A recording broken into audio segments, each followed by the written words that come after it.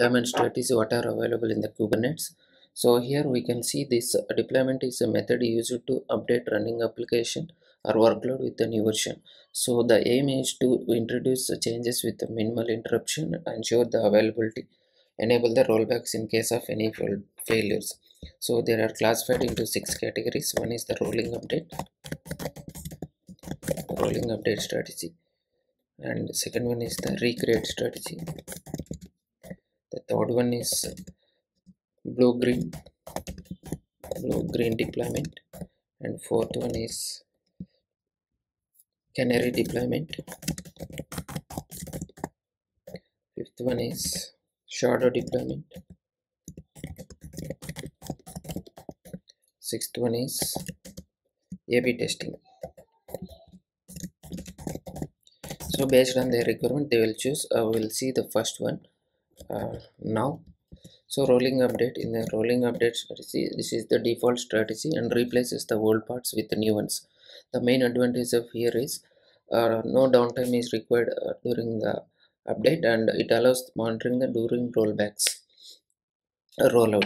So disadvantage here is issues may affect many users before detection. That means while doing the upgrade process, the issues may arise before detecting the errors. I will give you the simple example. Here is a strategy. Type as a rolling update.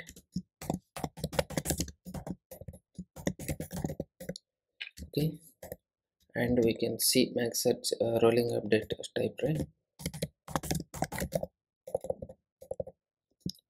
Rolling update max search unavailable.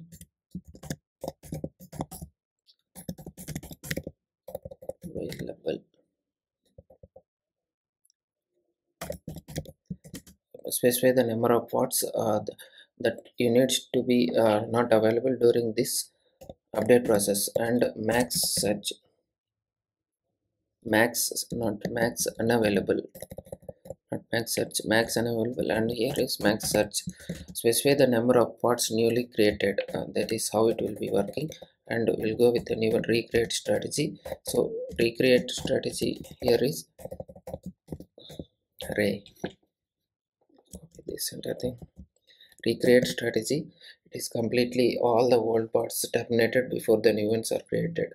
So advantage is here simple and clean, ensure the clean transition. Main disadvantage here is application requires downtime and limited rollbacks in case of any failures.